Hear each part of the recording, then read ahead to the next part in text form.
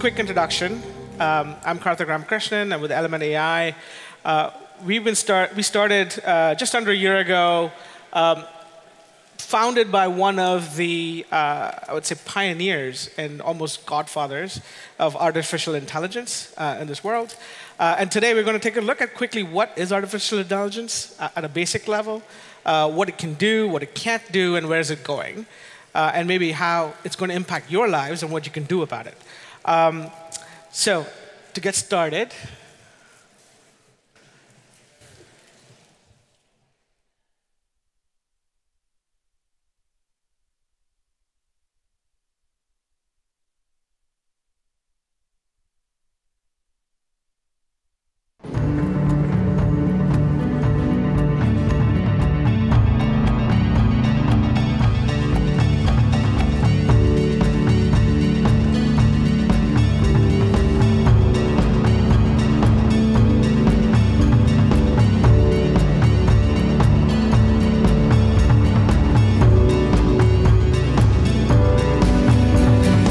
I got into truck driving in 2007. I like to travel the country. That's one of the reasons drivers get into the industry. They want to see the country. It's a big, beautiful place. Anheuser-Busch is the largest brewer in the United States. We ship over 1.2 million truckloads each year.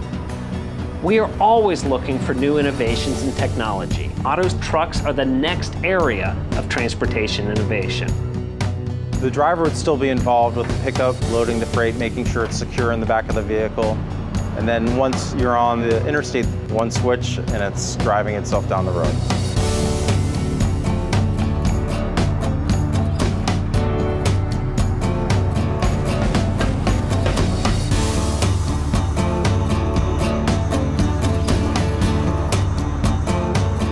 Well, auto technology is all about making the road safer. It's like a train on software rails. And so when you will see a vehicle driving with nobody in it, you'll know that it's very unlikely to get in a collision. I proclaimed to one of the technicians, I said, I don't think I could have done that better myself. That was an interesting moment. We knew we wanted an iconic American brand that was passionate about their products. Budweiser was a perfect partner. For me, I think the most important things that computers are going to do in the next 10 years is drive trucks and cars. So it's great to be at the forefront of that.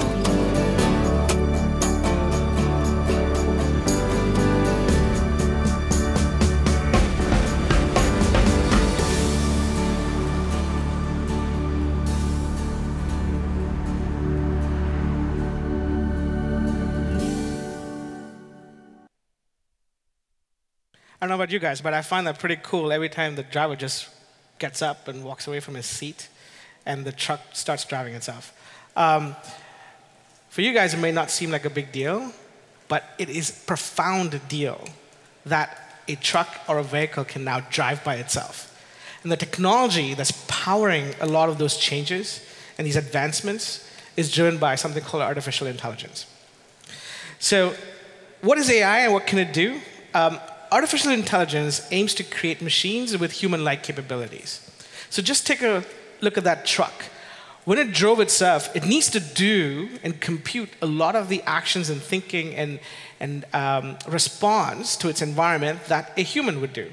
So looking at the road, looking at the conditions, looking at the cars around them, making navigation decisions as to the destination they're going into, what exits they need to take, how to respond to the changes in the environment, particularly if they're sudden. A car comes right crashing through the highway. When do you stop? A lot of those things requires it to feel, see, hear, and react and interact with its world. That is what we as humans do, and that is what we're getting machines to do. And that fundamentally is what artificial intelligence is all about. Artificial intelligence is not something new. It's been around, and we've been working on it since the 50s. We've had a lot of great moments of advancement, and we've had moments of despair. Essentially, it starts working, and you're like, yes, we're going to do computer vision, and computers are going to see the world, et cetera, et cetera. And after that, they realize, well, that's the technology just stopped there. There's many different approaches to artificial intelligence that have been used. from knowledge-based kind of approaches to deep neural network-based approaches, which is the current advancement that's really powering a lot of these changes. And so one of the things to understand is that the big breakthrough, why is AI such a big deal? It's been around since the 50s. Why are we talking about it now? Something profound happened in 2012. Neural networks, or deep learning, was a part of this space that was it was not really considered a big deal. No one really cared for it. All the other disciplines of machine learning and artificial intelligence didn't really care as much for what happened in deep learning. There were three professors, Professor Geoffrey Hinton out of University of Toronto, Professor Yoshua Bengio out of University of Montreal, and Yann LeCun, who was a student of Dr. Hinton. Dr. Yann LeCun is with Facebook now, and he's out of NYU. And these three were really pioneering this area, even though no one cared about it. And in 2012, something happened. In 2012, there's this competition called the ImageNet competition, where people take all their best and coolest models that they built and run it through classification of images. Right? There's millions of images in that database. They run it on a subset, and they have to get a certain accuracy in terms of prediction and classification or identification. Up until 2006, 2007, you got 75% accuracy, and the movement was incremental, like a percentage maybe for every year. In 2012, it went from 75% to 84.9%, a whole 10% improvement within a single year. And that was profound. And what really changed was deep learning or neural networks. We actually got neural networks to work. How it started working, combination of factors. We started using a slightly better version, a different version of nonlinearity in the model itself. We got more powerful CPUs, so GPUs, so whatever runs in your Xbox, the graphic processing units, which can do far better and far faster computations than a normal PC. If you have gaming consoles, you would know. We started using those, and we had a lot more data. We had these images that we were working on. So really, when these three things came together, suddenly there was a breakthrough. These things started performing really well. And since then, in the last 5 years alone, we've gone from 84.9% to 97% accuracy in understanding or classifying images. Humans can only get to 95% accuracy. The machines are actually better at recognizing things now. That's pretty profound. So what's changing? We have bigger and better models in the last 5 years alone. We have more sophisticated data sets. To make machine learning and artificial intelligence work, those algorithms learn from examples. So you need a lot of data to make them understand what's going on about past experiences and then make predictions about the future when new data sets or new situations arise. So you have more sophisticated data sets now available. We have faster hardware and better software. So with cloud computing, Amazon, and you have TensorFlow and quantum computers as they come through, will push this to the next level. And then research breakthroughs. So again, the funding that's going into fundamental research around artificial intelligence, which is still growing. It's only the last 5 years that we've seen these big breakthroughs come through. Just imagine where this can go. We're just getting started. So a lot of funding is going into research. We're still in research phase. And so all four of these factors are driving the advancements in AI. Now, how is artificial intelligence different from what used to be done before? Previously, people would take a model or an understanding of the world, a domain representation, take all that expert knowledge, and build rules around it. So if you were building a kind of a translation service, right, from English to French or English to Japanese, you would take each and every sentence. Oh, this is how a sentence is constructed. This is the grammar rules of English, and here's the grammar rules of Japanese or French, and this is how they compare. And you code each and every one of those things into this software. Tedious, doesn't scale very well, and it's taken years for us to get to any level of accuracy or sophistication around it. Deep learning, on the other hand, is completely different. You take data, you take the outputs you desire, So I would take an English sentence, translate it into French, take that French sentence, and feed it both into this algorithm, and it builds a model. So instead of building outputs, we're now building models. And these models have learned by themselves the rules of that game. So if you gave enough examples that encompassed and captured all of the scenarios of that particular domain and example, you actually get a pretty good model. So again, for those who are interested, a little bit of theory. Neural nets are basically layers of neurons or representations, some similar to our brain. So you have these layers of neurons with parameters that are set up. And as an image goes through, these different layers understand different aspects of what that image is. So this is a computer vision type model. It's looking at the different layers. So the first layer is like edges. So if you had to see what are eyes, through a lot of examples, it would know these are the edges that define eyes and the nose, the ears, and then put that together, it becomes a face. So the higher level neural network, the higher layers understand the complete face, and then the lower layers understand the different components. So all of that put together, suddenly you now have face recognition algorithm. Again, that breakthrough that we talked about, up until 2006, 2007, we were probably working with 6 layers of, and then it became 34 layers in 2012. That the algorithm that broke open had that breakthrough, and now we've figured out how to work with thousands of layers. That's again very profound change. So if you can now work with thousands of layers that can understand minute aspects of, let's say, speech, vision, understanding, looking at the patterns in data, you're going to get very far. So how does this work? Kind of an example of how does the machine learn. Let's take a look at that.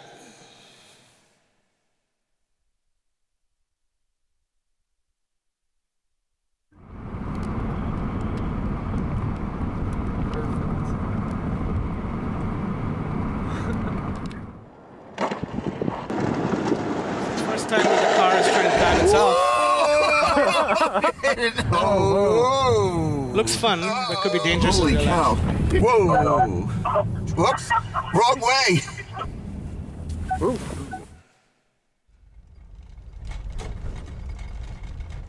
So that's after 3,000 miles. That's actually not bad. 3,000 miles is not much.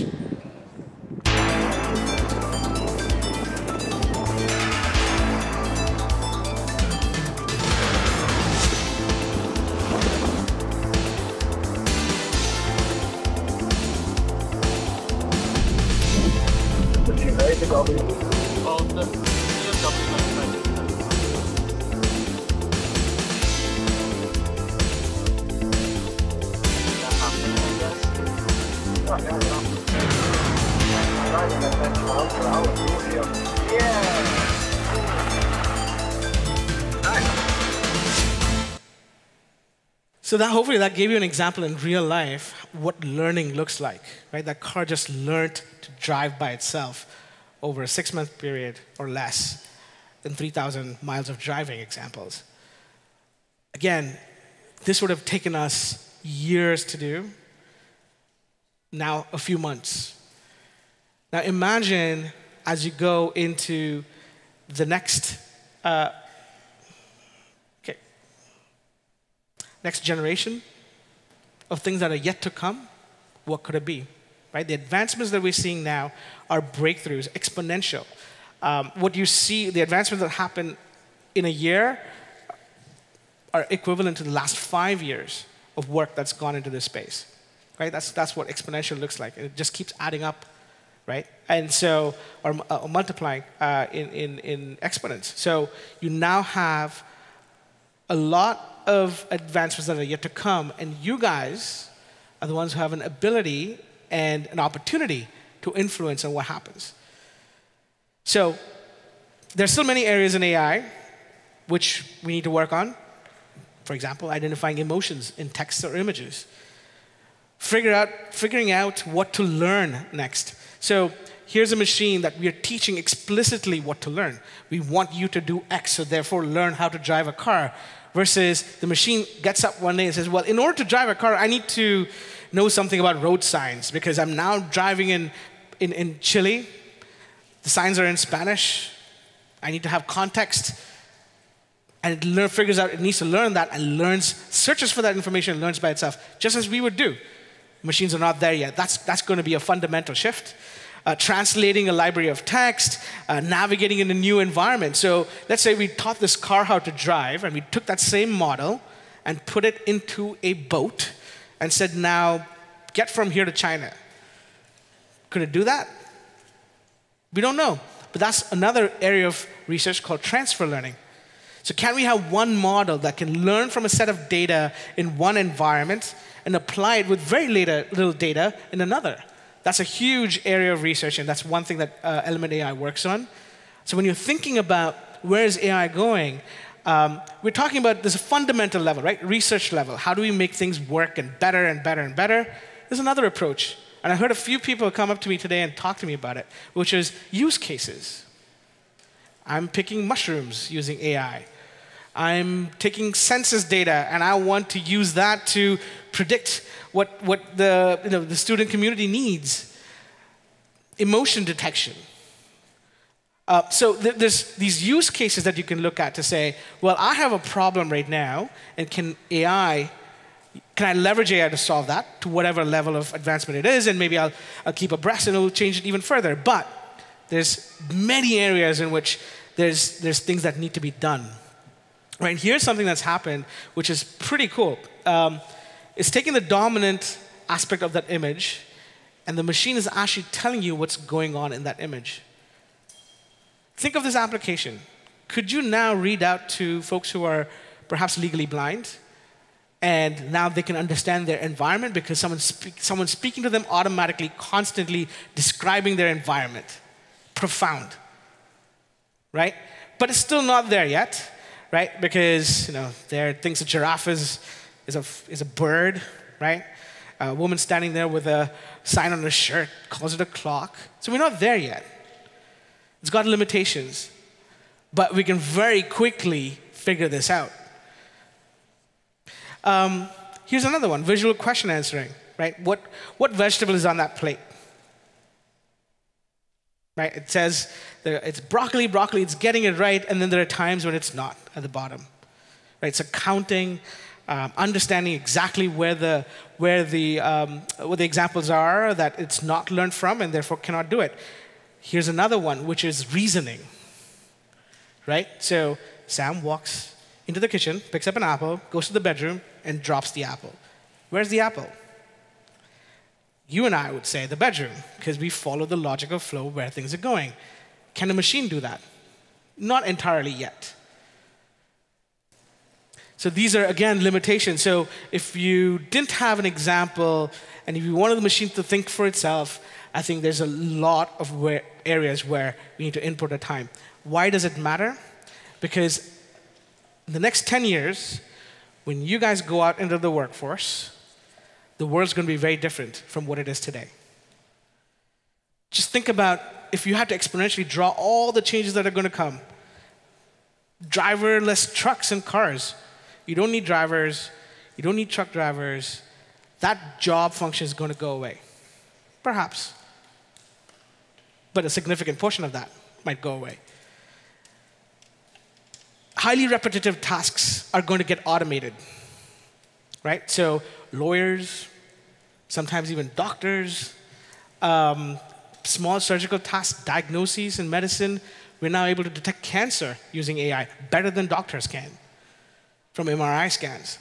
So those professions are going to go through a transformative shift in how they practice their profession. So if you're thinking of becoming an engineer or a physician or take any task. There's a company that's working on building massage parlors with robots. So massage parlors go away. Haircuts go away, perhaps. There's so many things that can happen.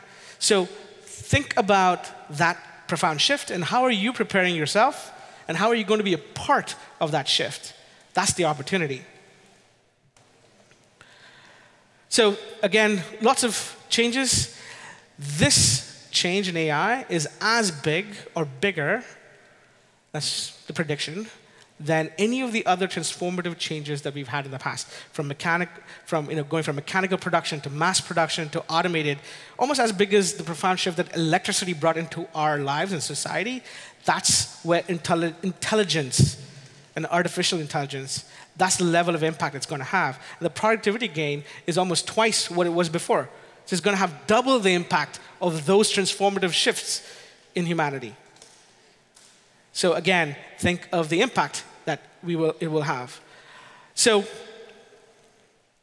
I will leave you with this thought, and maybe we have time for a couple of questions, maybe not.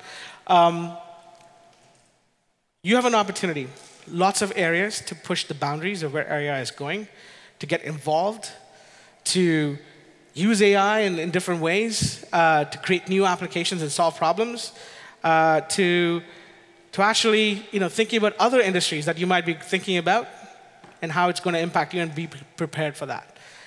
So I'll leave you with that thought, and hopefully you guys had a great time today. So thank you, Naveed and Nadeem and TKS for letting Element AI come and spend a few minutes with you. Absolutely. We do have time for some questions. Does anybody have any? Yeah, right there. Abid, can you feel?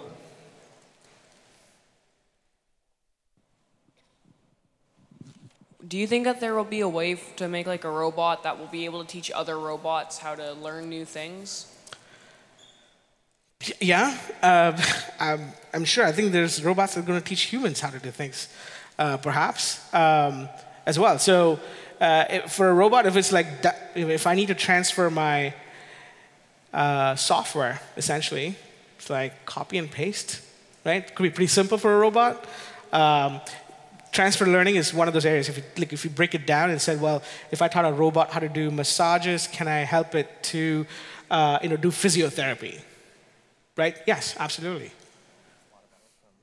Any other ones?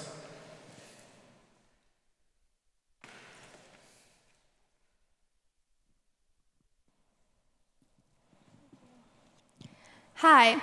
So do you think with the use of artificial intelligence, it's maybe in the future, is it going to make us lazier if we have robots doing some of our work? If you think about it, maybe like certain professions like doctors, if we have robots doing certain surgeries for us, will that make certain like doctors like less incompetent in doing certain things if later on we learn only to do the minimum while we have artificial intelligence doing most of the work? It's a good question. Before, there were machines that actually made cloth, for example, right? Automated weaving. We had weavers who were weaving cloth, right? It was physical work that they did. Did that make us lazier? Did electricity, I don't have to go around illuminating stuff, it just works automatically, et cetera, did that make us lazier? We just found better and bigger things to do. To use where humans are very good at, right, which is non-repetitive, like thinking tasks. So that's essentially where we've gone. I think it's not the case. We fundamentally are not lazy as a species. We want to do things, we need to keep busy, so I think we'll just find bigger and better things to do. Awesome. Karthik, last question for you. So Element AI raised $100 million. Right? They're trying to completely build this infrastructure around AI and companies, right, solving some really tough problems. So when you think about your and Element's next 5-year, maybe 10-year vision, what are your top 3 priorities? Like, what are you focusing on most to try and develop this infrastructure?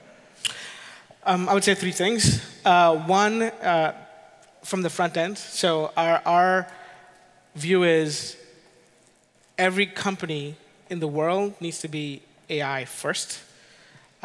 We have a few companies that are already in that journey. So the Googles, Facebooks, Amazons of the world, and Microsofts of the world are pushing that boundary for themselves.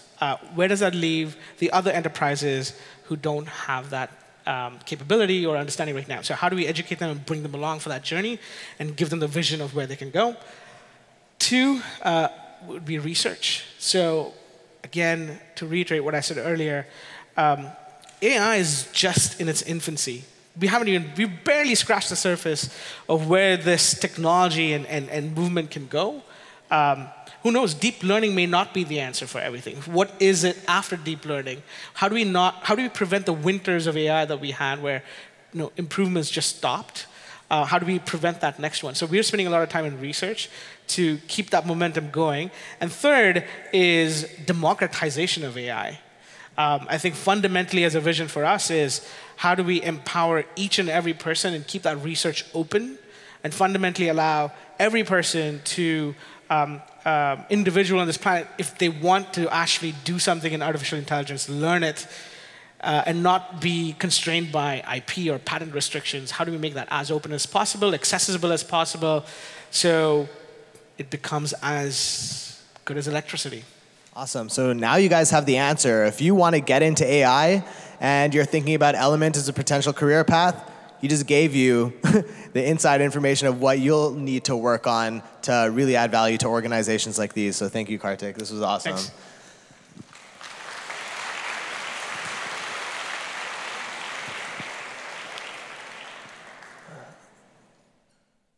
What's interesting about AI, and what's really important about what Element is doing, is that if you ask the CTO or CEO at some of the largest companies in Canada, so I think the top 4 largest companies in Canada are banks, for example. If you ask them, what can you do with AI in 10 years, and how are you going to integrate this into your company? Or if you think about retail, or if you think about fast food, they actually don't have a vision, most of them. And most of them don't have that answer. And even if they do, they don't have that capability. So when Karthik says AI is in its infancy, it's in its infancy in terms of both research and democratization, what he's talking about. Just a lot of people might be thinking about it, but it's still a buzzword to them. And so it's how can you guys, actually make that actionable, right? And when we talk about AI, it's a culmination of a bunch of things. You might have heard terms like machine learning, natural language processing, image recognition. So how can you get all of these things to a standard, use them together, where you're actually solving some really challenging problems? And if you're interested, I'd encourage you to learn more and go deeper into this.